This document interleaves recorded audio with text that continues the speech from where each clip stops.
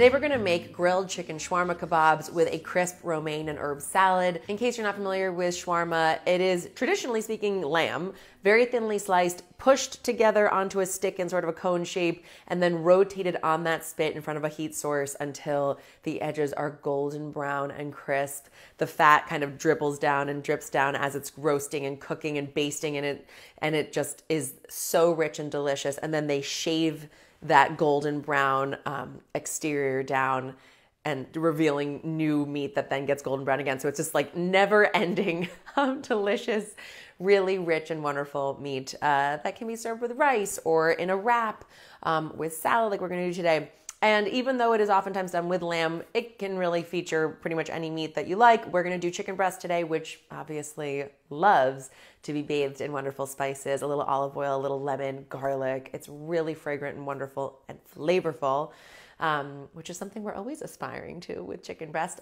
A great lean protein, of course. And even better, this recipe is very WW friendly. And to me, this is an amazing way to really live the WW lifestyle where everything is on the menu. Yeah, it's a lighter meal, but you're never gonna be thinking about that. You're gonna be thinking about how jubilant and colorful and exciting and perfect for summer when you wanna crank up that grill and get something refreshing but filling on the table that everyone can enjoy. And I think that is going to be just what we're doing here today. So the first thing I'm gonna do is start with my dry spice blend. I have some cumin, some coriander, and lots of sweet paprika. I have to say, paprika and chicken to me, one of the truly great combos. I am going to add a little bit of cinnamon, which I have to say, I think is something that adds to the sort of intoxicating nature and smell of this shawarma preparation, is that you frequently will find some kind of like sweeter spice included, a nutmeg, an allspice, cinnamon, something just, it just peaks a little something different. And I like it spicy, you guys know that, so I'm gonna add a few dashes of red chili flake, nothing crazy, just a little something. I do want some salt, of course, plenty of kosher salt to make sure this grills up really nice and flavorful. I would like to have some cracked pepper, and I want a bit of olive oil,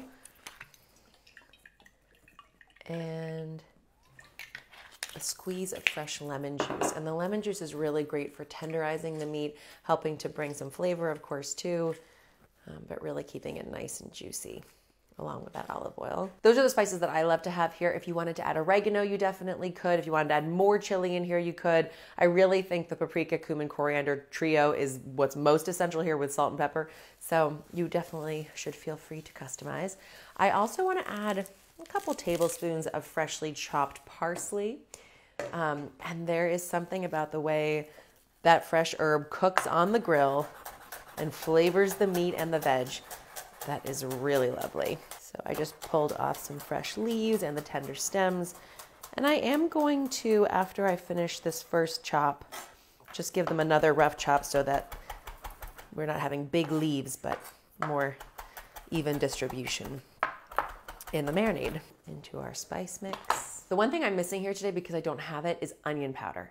Love some onion powder on here, but we are going to stack some red onion onto the skewers, so we will still get that. Let's add a few garlic cloves just crushed into the mix here. Let's do 3, call it, since mine are kind of small. If you have bigger ones, you could do just 2. And just pop them from their skins. I do like to press or grate these garlic cloves into the marinade. We want this to be totally infused throughout. Some fresh ginger going into our marinade. I took like a, 1.5 inch little knob of ginger here, and I'm just using a spoon to scrape off this soft outer skin. Then grab a microplane and just give it a quick grate to release all that wonderful warming ginger essence. Now we are in business. Okay.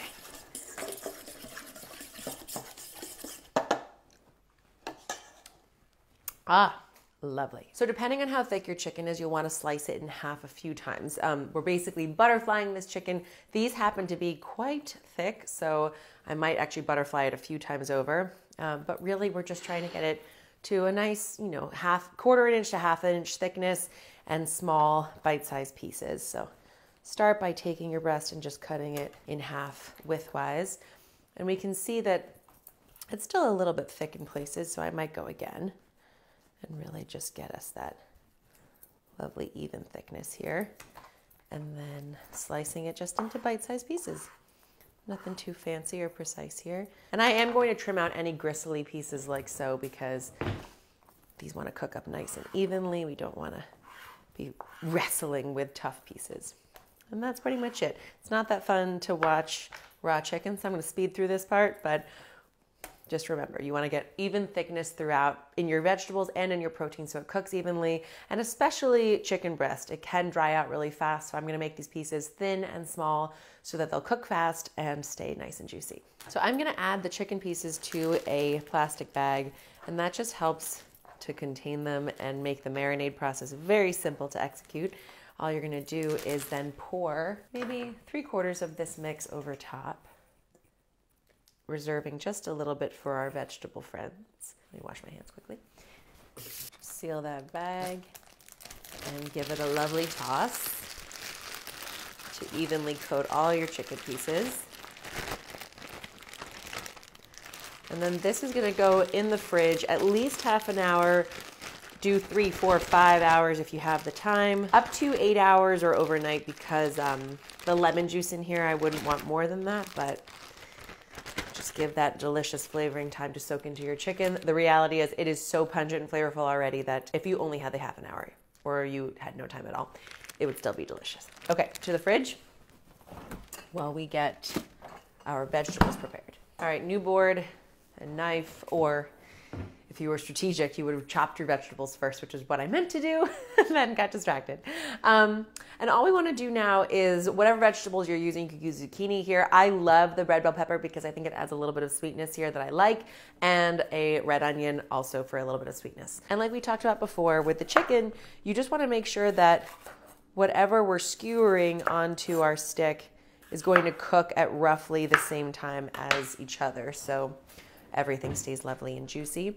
And to that end, I will be cutting our pepper into roughly the same shape and size as our chicken pieces and adding it to the bowl with our delicious spice and herb and lemon and garlic blend. And I'm gonna go, 2 bell peppers I think should be plenty for in here. Just sort of skimming that inner rib out. And then for the onion, all you wanna do is slice it in half down the center and remove the 2 ends and the skin, of course. Trim away any less than perfect pieces. We'll give ourselves some beautiful sheets of onion to play with just by doing 2 horizontal cuts and then 1 vertical cut. And what you're left with are these great pieces that are easy to skewer on and should cook at roughly the same time as the chicken.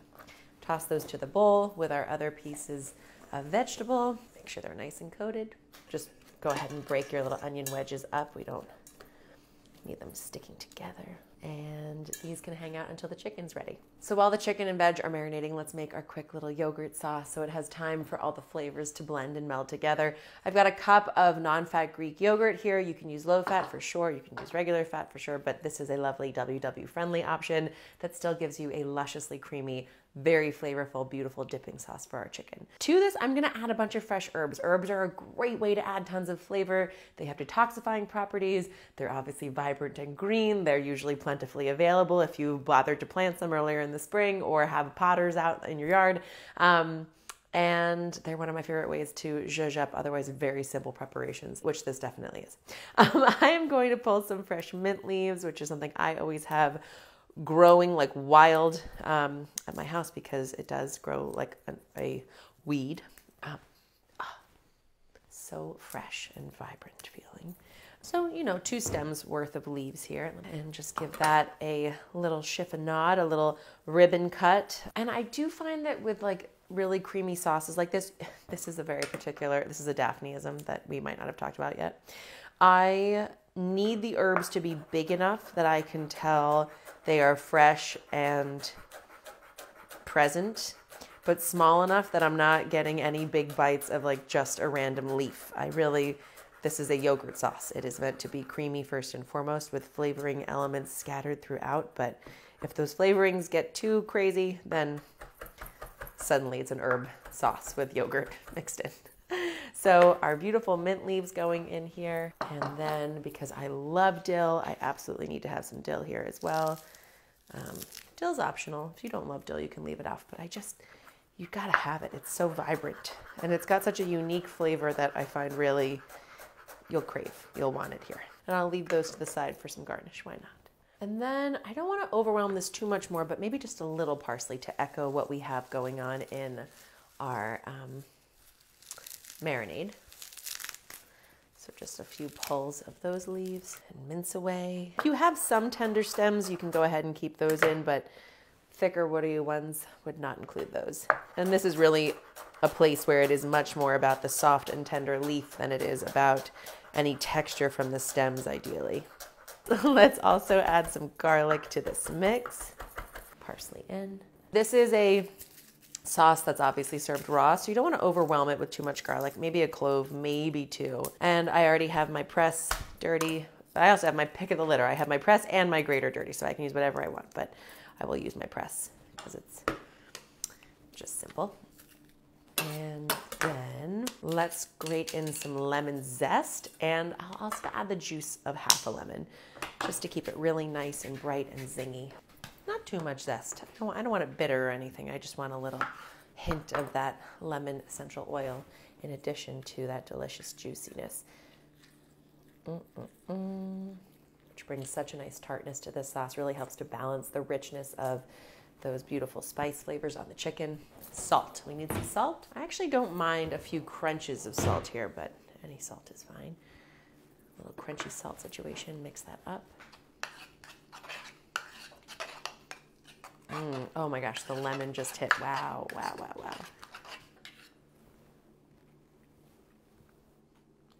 wow. Oh yeah. Oh, that's delightful. While we have this board all dirty anyway, let's go ahead and assemble the rest of the herbs and scallions for our salad. Guys, it's a salad. Should we have I don't know, a salad bowl? I think we should. Here she is. This is the slightly smaller bowl, as you can see. I didn't go crazy and insane on you today. I have some beautiful romaine lettuce that I washed and dried here as the base, very crisp and crunchy, plentiful looking. Love how fluffy these leaves are. And to that, I'm really focusing on having this be a fresh from the garden collection of greenness. So more of the same herbs again, more dill, more parsley, more mint. And then I'll also add in a few scallions, which I think are such a great way to keep this very green and fresh and simple, but really just punch up the flavor quite a lot. So just skim off that outer sort of slippery skin. I think 3 scallions will be good here. Trim off the roots. And then I find just sort of staggering the scallions like so lets me do a lovely little cut on the bias that looks so pretty. This is a great way to get scallions for garnish, and obviously will look great in our salad. And I kind of stop for usages like this. I'm going to stop right when the leaves start to get a little bit darker green and just more flimsy. I want just like those crisp, beautiful elements of scallion going into our greens. And then let's get our herbs going. For the parsley, I'm going to treat it sort of like more lettuce. I'm going to leave the leaves very much intact. I'm kind of just going to pinch them to release some of those essential oils, get as much flavor as possible, but really let them build this salad as a leaf more than just as a garnish. And then a little bit of mint I will throw on here as well. Oh, good. I'll use my little dill situation. A few more little pieces of dill. We don't need to overwhelm the dill. I know it is a highly polarizing situation. Then let's get our mint cut up again, and we'll make a quick vinaigrette that we'll let sit. Anytime you can let a little sauce like a vinaigrette or our yogurt sauce have a few minutes to sit before you plan to serve it, you just give the garlic and the onion and the herbs a chance to really infuse their flavor even more. So patience a virtue. Only a few mint leaves here. Mint can be a little overpowering in a salad, so I just want the taste of it, nothing too crazy. And that's it. Okay, so we have our base of the salad nice and prepped. Let's just make a quick vinaigrette. I'm gonna keep it really simple. Honestly, you could just do olive oil and lemon juice here. It would be great. I'm gonna do just some olive oil, lemon juice, garlic again, dried oregano, a teaspoon of honey just to give it a little bit of sweetness to pair with all this wonderful heady spice that we have going on with the chicken and the yogurt and everything else. So a whole lemon, because we're just going to use the bare minimum of olive oil needed here, really keeping it nice and tangy and bright. The honey will help emulsify, so we'll still get that great viscosity. A couple tablespoons of olive oil just to give us some body here. Let's get another garlic clove. This is a nice big one, so I don't think we'll need more than one, but we'll taste it and adjust as needed. Garlic in, salt, pepper, beautiful. How about some dried oregano? Wow, somebody likes her dried oregano. It's probably this or cumin, my most utilized spices. Just a little squeeze of honey. Date syrup obviously works great too. A teaspoon of honey. Whisk and taste. Oh, so good, guys. So bright and vibrant with that lemon juice, a tiny bit of honey muting it out so it's really balanced. Oregano, popping, the right amount of garlic. Save you for later. Let's skewer some chicken. Let's grill it up. Let's have some lunch. So our chicken has marinated. I gave it about 2 hours here. Our veg are ready to go. I soaked my wooden skewers in just a little salted water for the last half hour just so that they have less of a chance of burning and actually help to infuse moisture and flavor into the meat as it cooks. Think about putting a veggie on first as sort of like a stop at the base of your skewer, which just catches all the delicious juiciness coming off your chicken. But there's no wrong way to do it. And I'll do a couple pieces of chicken and then add an onion, a couple pieces of chicken, add a pepper. And actually, if they're folding over, if they're larger pieces, you can I just fold it in half and just thread that ribbon on. You can also, if there's like a larger slice like this that you're worried if you fold over, it might not work as well, you can kind of double thread it. Ooh, the double thread. Onion. In shawarma, they'll typically pack the meat together, which I do like. It keeps it really juicy. But I find if I leave a little space, I get even more char and smoke and just crispy areas, which I like. Let me tell you something else. While you are making these, you might as well make a bunch because the leftovers on these are truly phenomenal. So good over salad, so good in sandwiches, just chopped up and added as like a little stir fry to the side of your main meal. Delightful. Okay, chicken is done. Just a few veg left, which you can put on a skewer and have as a veggie skewer. Let's get grilling. Washing. You can actually do up to this step in the process in advance. One thing to remember though is before you get to the grill, you want to take it out of the fridge at least 20 minutes to half an hour in advance so it has time to let some of that chill come off, which will make sure it cooks as evenly as possible, get those gorgeous char marks, all the rest. I have my grill plate getting piping hot over a high flame right now. I greased it with just a little avocado oil. You could use olive oil. And now I hear it sizzling and cracking at me, so here we go. I'm gonna go 4 at a time. I don't wanna overcrowd the pan. I wanna leave plenty of space for the chicken to sear and not steam. Plus I want full contact on the grill plate, which is another thing. If you wanna get a real sear, you can get a weighted, either like a grill press or a weighted pan and press it down. If you find that your chicken's not getting that dark, really like beautiful char that you're craving. Let's see how it goes. If I need it, I'll get it. If I don't, I won't make more of a mess. I'm gonna let these go about 4 minutes per side just to make sure that the chicken is cooked through perfectly. Let's see how we're looking here. Oh my gosh. Do you see this? That's what we like. Then we let it go a little bit longer. And you guys know, we don't wrestle with our meat here. If it's sticking to the grill, let it continue to go. When it gets those char marks, it will actually form almost a crust that pulls away from the grill really easily. It'll be time to flip. No stress. Rotate these guys. Oh yeah. Okay, so that guy's stuck a little bit. I'm not gonna mess around with him. How about you? Are you ready?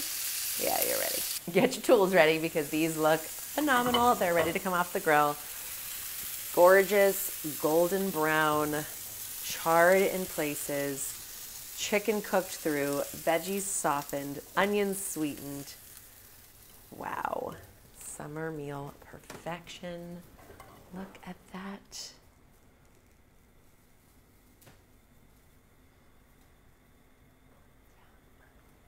Yum. Okay, I'm gonna let those rest a few minutes. Skewers are ready. They are so gorgeous. Just gonna say, you're gonna look like a star when you make this recipe. I'm gonna go ahead and dress the salad now. And I always like to just give it a quick whisk and then kind of drizzle around the edge of the bowl.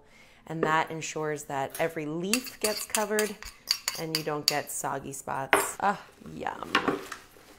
Delicious. And this is just a light little coating here to make sure every leaf is glossy. Because remember, we have, in addition to the skewers being so flavorful on their own, with all those great shawarma spices, we also have our yummy yogurt dipping sauce that I stuck in the fridge to keep nice and cold because I find it tastes best that way.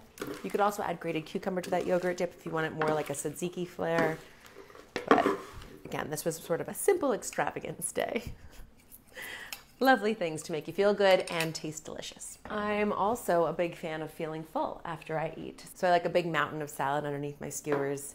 It just makes it feel very robust and plentiful. Beautiful salad with all those fresh herbs. So crunchy, so green, so vibrant. Ooh, ooh. Guys. Wow. Let me tell you something really special, is that the herbs here kind of do all the work for you. Like even if our dressing wasn't delicious, which it is, you would still have a truly spectacular move. Just a little dollop. Why not? Then get a skewer that has 10 minutes of rest so that it really has a chance to soak up all those yummy juices and that gorgeous char.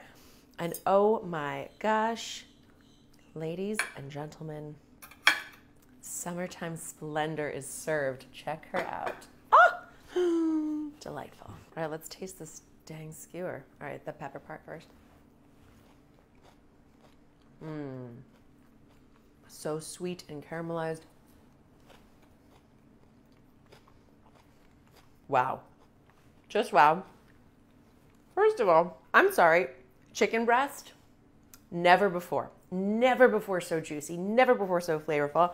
Love the little charred bits on top. Okay. If you were going to eat this normally, you would just easily slide it right off of the stick. And you can see how perfectly cooked every piece of chicken is. Lovely and opaque all the way through. Super juicy. I mean, look at this. Are you kidding me? With all that great char on top, just delicious. Wow. And let me tell you something even better. Because you let it hang out on the grill for a hot minute, the smokiness really infused into that meat as well. Wow. All right. Put it all together with your crisp, super flavorful, nice and tangy salad. A little dipping sauce right on top. We're going Big Bites Club today, people.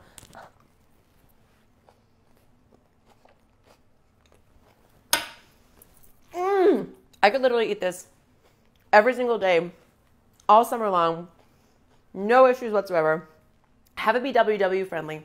Have it be ridiculously delicious. Protein packed, veggie resplendent. Grilled to perfection. Although I will also give you a technique to make it in the oven if you don't feel like turning on your grill. If you do not make this immediately, you are in big trouble, mainly with yourself for not treating yourself to such a truly delicious bite.